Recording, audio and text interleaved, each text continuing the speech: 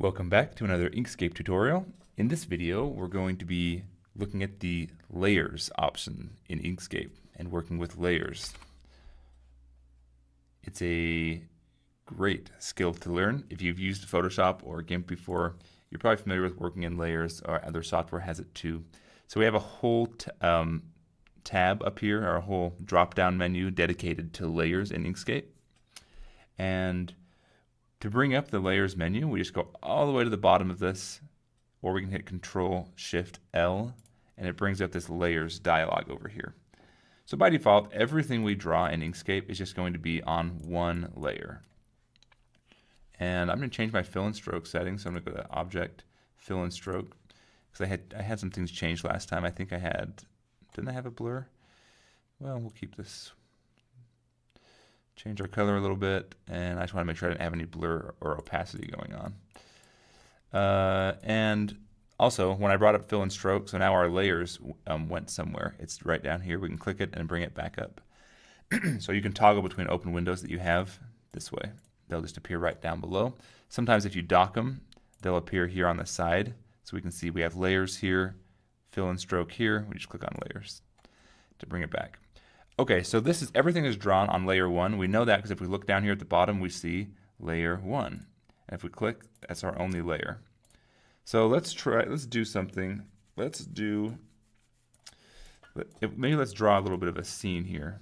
So I'm going to take this rectangle and we'll put it up like this. We'll make it green, and then we'll duplicate it, Control D, and we'll bring it up here. And we'll make this like a blue, like a sky. So now we have like a ground, sort of, and a sky. And we want this to be our layer 1, okay? So then we'll add a second layer. We click this plus sign. New layer name, we'll call it layer 2. Sure, we'll call it layer 2 now. Actually, let's call it sun, because we're going to draw a sun in the sky. And it's going to be added above current layer. Awesome. Then we go back to our layer 1. We can double click, and we can rename it to background. Now we have two layers, our background layer and our sun layer. And whatever one we click on, we can look down here, becomes the active layer. So on the sun layer, I'll go ahead and just draw a sun. And what's happening here? Oh, there it is. It was the same color. I thought it was behind it first. So it looks like a star right now, but if we double click and go to corners, we'll give it a whole bunch of corners, and now it's a sun. And now this green is looking like, and okay, you noticed we were on here. If we click on the sun, we go to the sun layer. If we click on the grass, we go to the background layer. I want to change the color of the grass. But we can talk, we don't have to go to that layer, is what I want to show. We don't have to click on sun layer before we can select the sun. We can just click on whatever we want to, but it's on that different layer. And then if we go over here to the layers, we can actually turn, if we want to turn off the background layer and just not see it, we click this little eye here, and it becomes something we can't see now.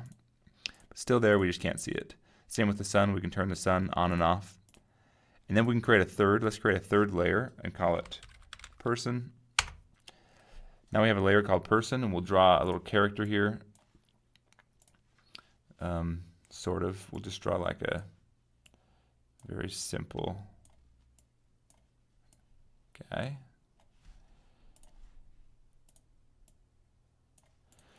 All right, so now we've got a little character guy here, and we can also choose to not view that layer. It's a separate layer.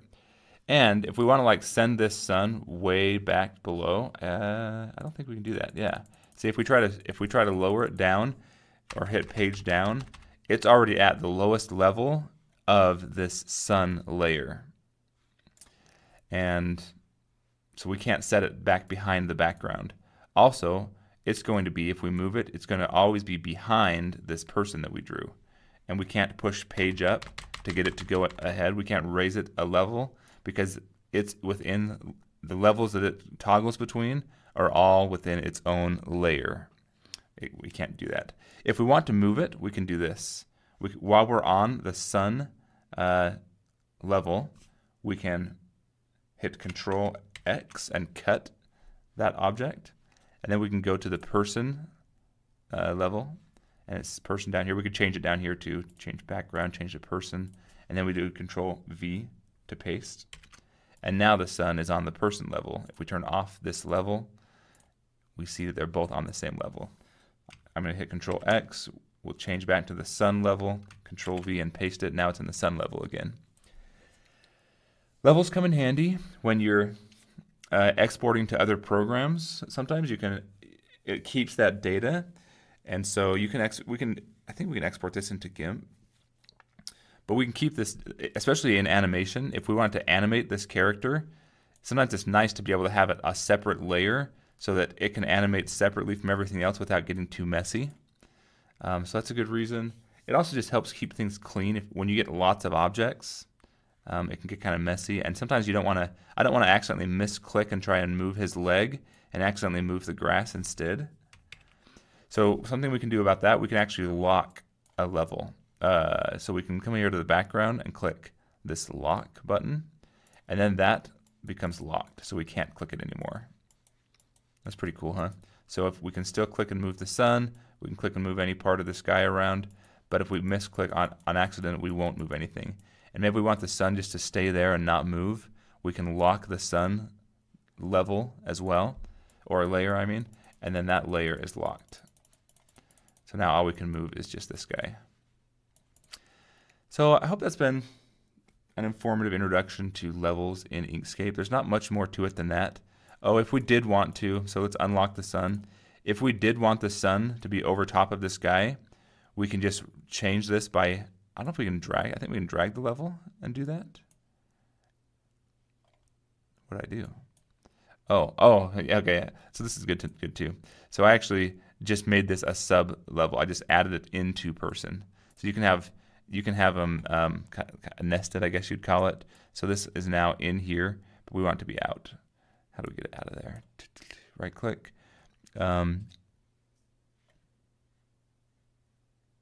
not sure how to get it out now. You see what I did? I did a drag and drop, and I put it as a sub layer of person. So now if we turn off the person layer, it turns off the sun and the person because the sun is a sub layer.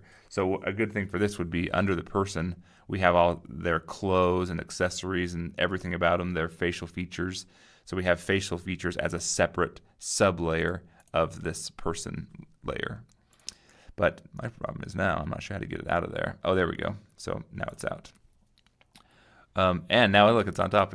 It's because I did get it moved down to where I wanted to. But so we can change this by going by here. We can lower the current layer, and we can lower it even behind the background so we don't see it at all, or we can raise it back up again. So that's a way that you can, that's another good reason to use layers. You can kind of accomplish the same thing with levels, but if you have a lot of objects, it's sometimes good to have separate layers, and it helps you, like the name implies, layer objects on top of another as well. Hope you found this video informative. Go ahead and like and subscribe if you have, and we will catch you on the next video.